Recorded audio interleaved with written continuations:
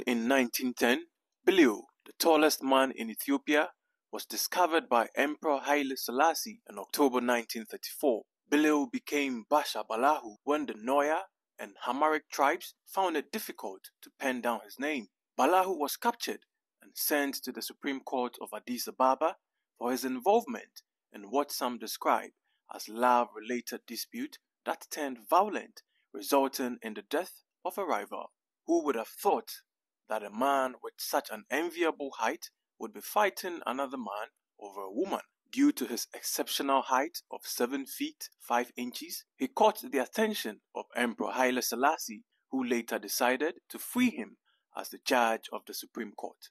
Balahu was appointed as the imperial umbrella carrier of the Lion of Judah and also promoted to the position of a drum major of the imperial fanfare. With his commanding presence and rhythmic drumming, Balahu became a core part of the musical ensemble, adding to the gloriousness and spectacle of imperial events. Emperor Haile Selassie speaks about him in his autobiography titled My Life and Ethiopia's Progress. In 1935, the Italian army, led by Benito Mussolini, invaded Ethiopia. Emperor Haile Selassie, also known as the Conquering Lion of the tribe of Judah, had to flee the country and seek refuge in French Somaliland, leaving behind Balahu. Unfortunately for Balahu, fortune brought in a boat that could not be steered. He was captured, imprisoned, and ultimately executed in 1936 in Ethiopia. The Italian tribunal condemned him on charges of being a spy and a gang robber.